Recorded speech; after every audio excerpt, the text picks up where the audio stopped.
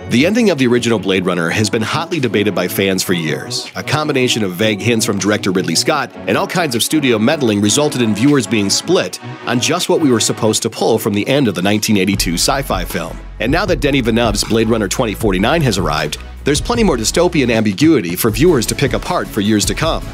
Here are our best guesses and interpretations as to what exactly, probably, the ending of the film really meant, and where the franchise might go from here, or if it'll go anywhere at all. And it should go without saying, major spoilers ahead. Decoy Boy. There's a lot in Blade Runner 2049 that simply goes unsaid, meaning that untangling and unpacking some of the plot's details and revelations is going to be a little fuzzy, just like the original. But one thing seems pretty clear by the time the credits roll. Ryan Gosling's character, Kay, is the decoy replicant made of Deckard and Rachel's daughter, Anna. We can glean from the clues Kay follows throughout the story that there is a decoy, and before the big revelation near the end, we're meant to think that the decoy was a girl and was dead. Sure, the leader of the replicant rebellion, Freyza, never points her finger at Kay and says, "You, guy with the weird face, you're definitely the replicant decoy."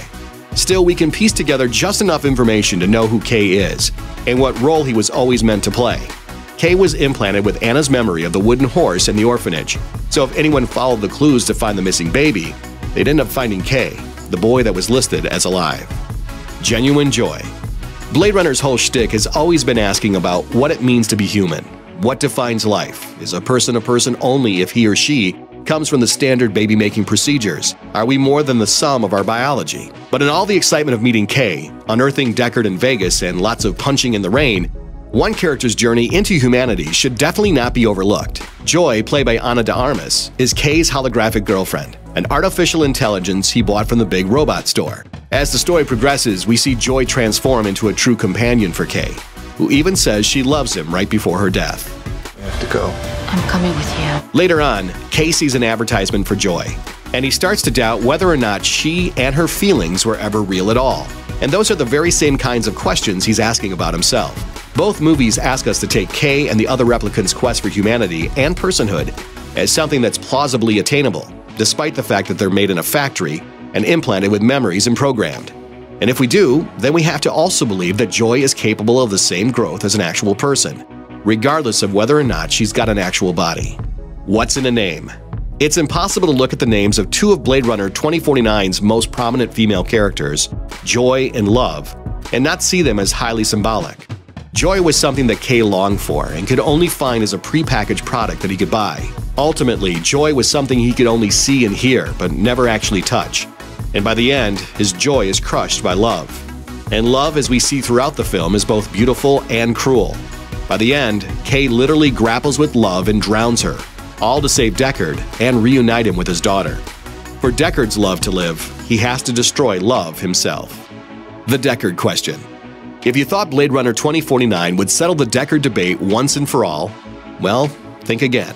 In terms of the original Blade Runner, director Ridley Scott says Deckard is a replicant, while actor Harrison Ford says he isn't. And even though the various non-theatrical cuts of the film heavily imply that Deckard's memories are implants, we're never told for sure. Well, we don't find out in Blade Runner 2049 either.